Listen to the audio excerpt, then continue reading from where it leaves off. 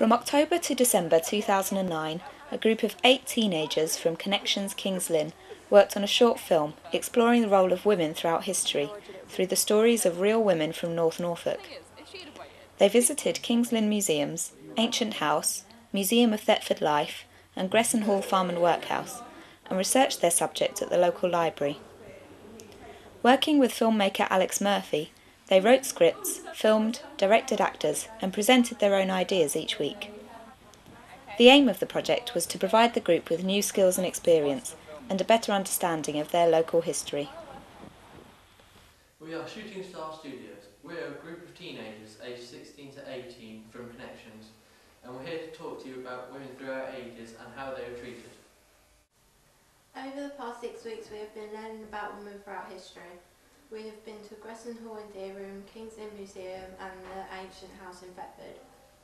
We have met different people and we have learned about the way of life in their time period, and then we have recorded them and also recorded each other playing different roles from what we learned on the day.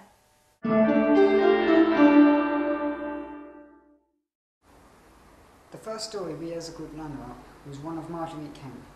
She was first just an average woman in the town of King's Lynn, but she quickly became almost like a prophet, as she said that she spoke to God and that she'd heard his words. Well, Margery Kempe was a medieval woman in King's Lynn. She's very religious and she saw visions of God. Really religious person, but she was also, she acts like a bit insane. She went around banging on floors, screaming out for him. People doubted her authenticity, so she went to each one of the bishops in many holy places to convince them that she truly did hear the voice of God. Hello and welcome to Religion or Rave, the show that finds facts in a load of religious nonsense and separates the skeptics from the saints. Following from last week's lively debate with Mr. Jesus Christ, we have a show all about a more current face's antics. Please give a big hand for Margery Kempe! On Team A, we have the saints who buzz in with this noise. And in Team 2, we have the skeptics who make this noise. Moving on to round 1, we'll watch this clip. Oh Lord Jesus, hear me, I pray for their souls. Pray, I pray for all the sinners. Oh, I pray.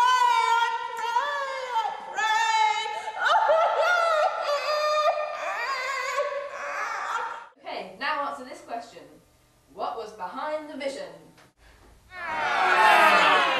As you can see, she was completely mad. She didn't know what she was saying or doing. She was trying to tell people that she was actually speaking to God and that lot, and her visions may actually be true. She fell into depression after her first childbirth, and since then she became very religious and believed very much in God. Okay, so that concludes round 1. Whose wedding? We'll find out in round 2. And now it's time for round 2, the line-up round. Here we have a line-up of different Margery Kempes, but you have to decide who is the real Margery Kempe. We have Margery Kempe, Margery Kempe. I can't believe it's not Margery Kempe. I can't believe it's not better. And Margery Kempe, the first one, looks a bit pale. It's got to be number 3. No, it's got to be Margery. I can't believe it's butter. Will the real Margery Kempe please step forward? Way! And Team A wins this round. Welcome back, and now it's time for round 3, Church Chatter, when our panellists get to interview a special guest. Please give a good big welcome to Margery Kempe. Who were you with and what did you do when you were going around all your different places? What I was doing was visiting the important holy sites of the known world, and I did that in the company obviously of my maidservant and other people who were similarly visiting the holy places. So we travelled as quite a large group. What do you actually see in these visions? Are they just blurs? Are they just light? Or is there something that you can actually see? I see a great light, and sometimes I see faces and I hear voices. And now it's time for the deciding round. We have one final challenge to decide who has won, religion or raving. In this round, each team has to make a paper aeroplane, and whichever one flies theirs the furthest wins the entire competition. Ready? Steady? Get making those planes!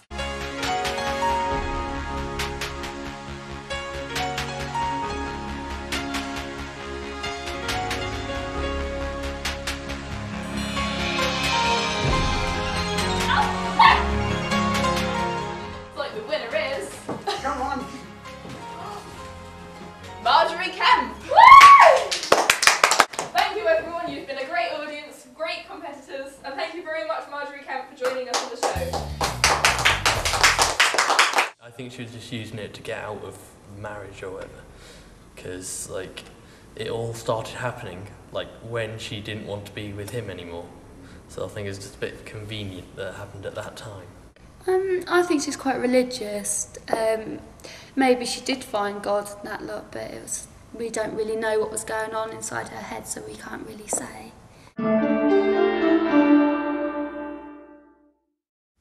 This is Mary Smith, an accused witch who was killed in the marketplace in medieval King's Lynn.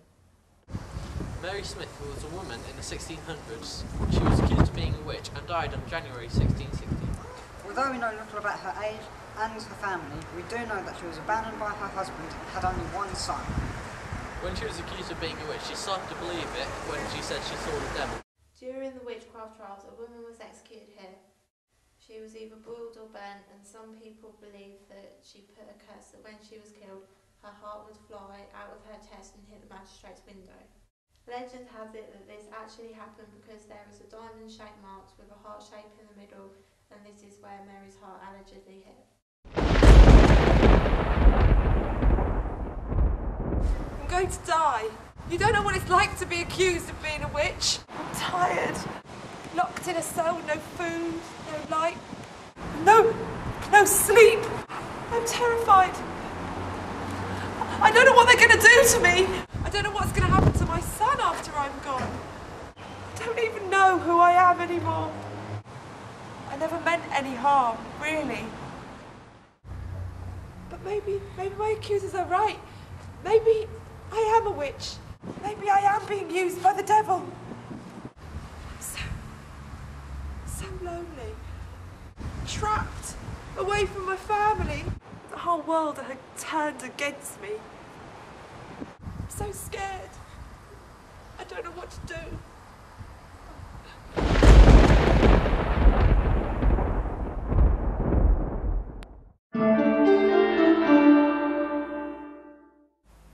One of the people we learned about was Alice. She was an unmarried mother in the Victorian workhouse.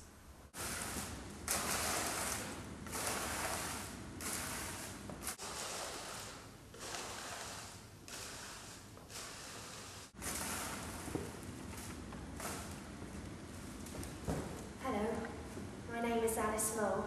I've been in this workhouse for 6 years. I came in here pregnant with my boy, who I called George. Came here because I had nowhere else to go.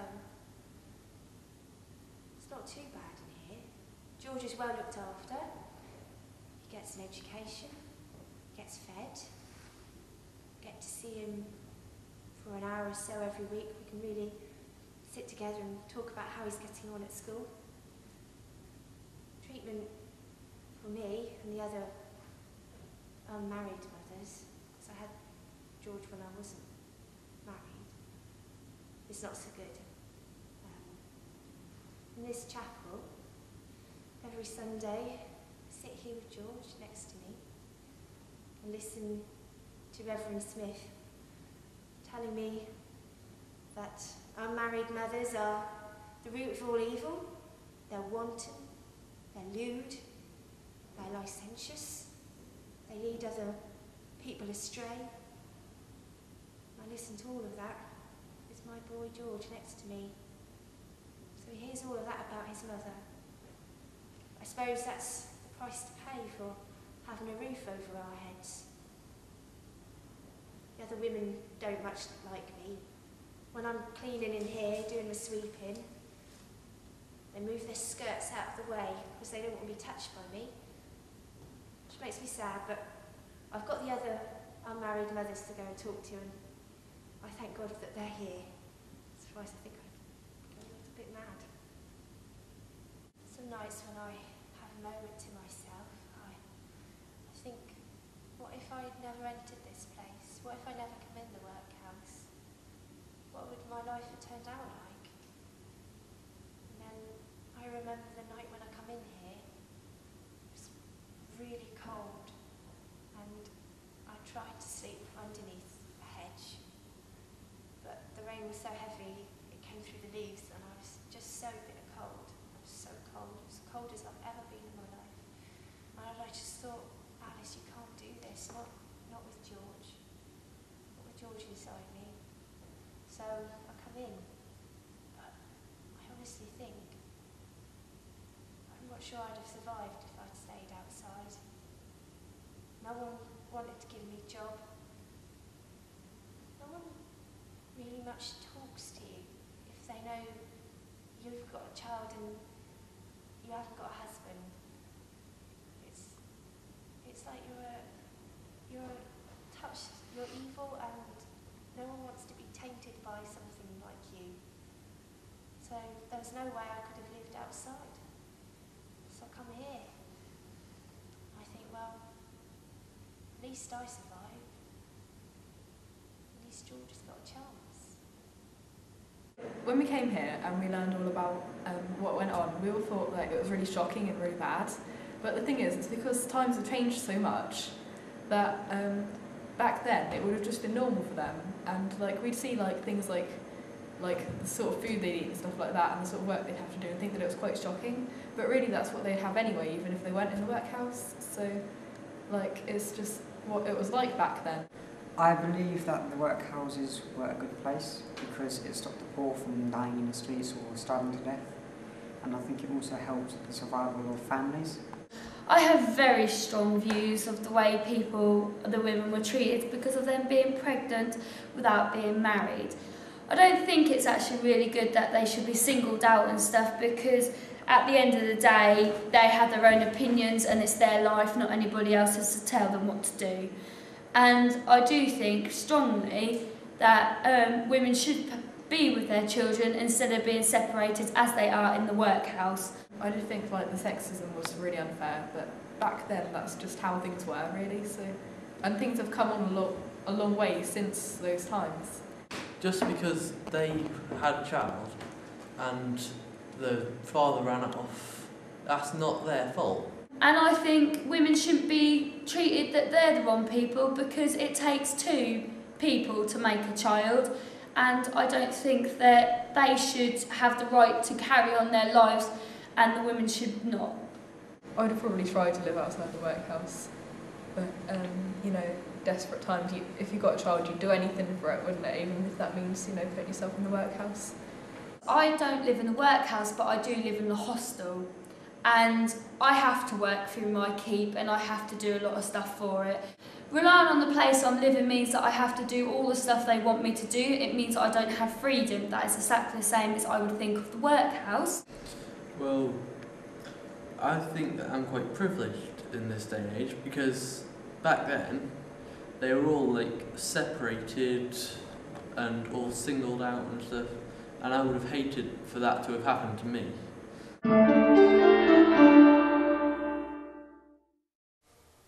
This is Millie. She lives in Thetford during the First World War. She used to be a maid, but she just got a new job because all the men were at war. It's 1960.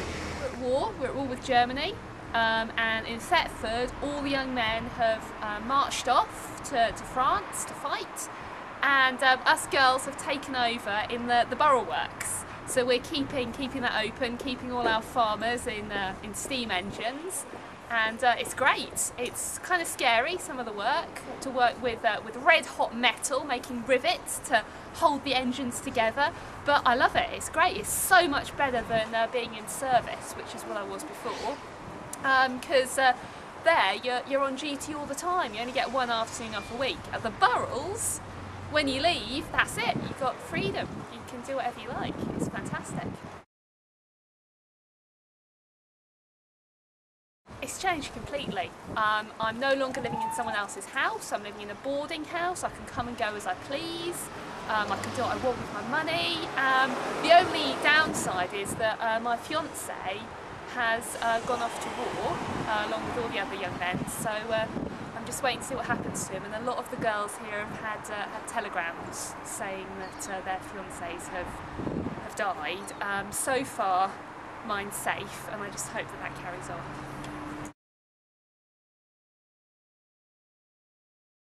Well, I don't think people after the war will ever be able to think of us in the same way, because we've always been told we're too feeble to do all these sorts of jobs, but actually there's nothing to this compared with a day doing laundry. So after the war, I'm sure we'll get to do a lot more jobs than we were before. So I'm looking forward to it. I fancy a bit of a career in the industry. Well, they've promised, Lloyd George, good old Lloyd George, has promised that because we're all working so hard for the war effort, after the war he's going to give us the vote.